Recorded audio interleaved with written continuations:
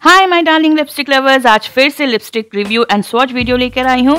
मैं करूंगी swatch of all 23 shades of mass cosmetics won't बज वोंट स्मज लिप क्रेयॉन्स। वैसे इसके 24 शेड्स अवेलेबल है, पर शेड नंबर 10 हर जगह पे आउट ऑफ स्टॉक था, तो बस वो शेड मिसिंग है। ये लिपस्टिक बहुत ही अफोर्डेबल है। नायका पे ये लिपस्टिक्स ₹211 में सेल हो रहे हैं और मास के वेबसाइट पे each lipstick cost ₹229, but 2 lipstick खरीदने पे तीसरा लिपस्टिक फ्री दे रहे हैं। मास से डायरेक्ट परचेज करने पे लिपस्टिक के साथ एक शार्पनर भी आया और इन क्रेयॉन्स को शार्पन तो करना ही पड़ेगा टाइम टू टाइम जब लिपस्टिक का टिप छोटा हो जाएगा। वैसे इन क्रेयॉन्स में हमें मिलता है 3.5 ग्राम ऑफ लिपस्टिक्स, तो क्वांटिटी एंड क्वालिटी के हिसाब से प्राइसिंग बहुत अच्छा है। लिपस्टिक अप्लाई करने के बाद 5 मिनट के अंदर ये सेट हो जाता है और हो जाता है कम्प्लीटली ट्रांसफर प्रूफ। एक बार लिपस्टिक सेट हो जाए तो ये ना हिलता है ना फैलता है, पर मैं करूंगी इसका एक्सट्रीम टेस्ट। तो सबसे पहले ये टिश्यू टेस्ट करते हैं। यहाँ मैं काफ़ी जोर लगाकर टिश्यू को लिप्स से प्रेस कर रही हूँ, मतलब मुझे भी तो देखना है कि ये कितना टॉर्चर झेल सकता है।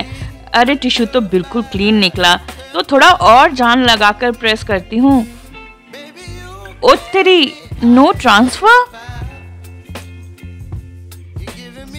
That's quite good. पर वाटर टेस्ट करके भी तो देखना है, पानी पीने से ये स्मज या बज होता है कि नहीं देखना तो बनता ही है। तो यहाँ मेरे लिप्स पे पानी लगा हुआ है और इसे वाइप करते हैं। अरे वाह, ये तो नहीं हिला बिल्कुल भी। ऑसम यार, I did not expect this.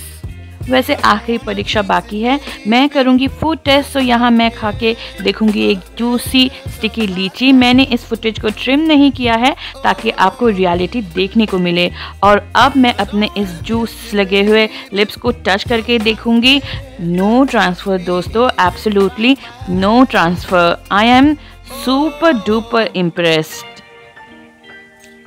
In lip crayon के 24 शेड्स अवेलेबल है और ये high intensity colour, matte finish, smudge proof, long lasting and one swipe में लगने वाले लिपस्टिक्स हैं। सारे शेड्स में से मुझे ये कलर्स बहुत ही अच्छे लगे क्योंकि फॉर्मुलेशन अच्छा होने के साथ साथ ये shades fair to dusky complexion पे अच्छे लगेंगे, so that makes them universal colour. ये कुछ शेड्स हैं जो पर्सनली मुझे इतने अच्छे नहीं लगे क्योंकि कुछ शेड्स तो पैची थे और कुछ शेड्स सिर्फ फेयर कॉम्प्लेक्शन वालों पे ही अच्छे लगेंगे।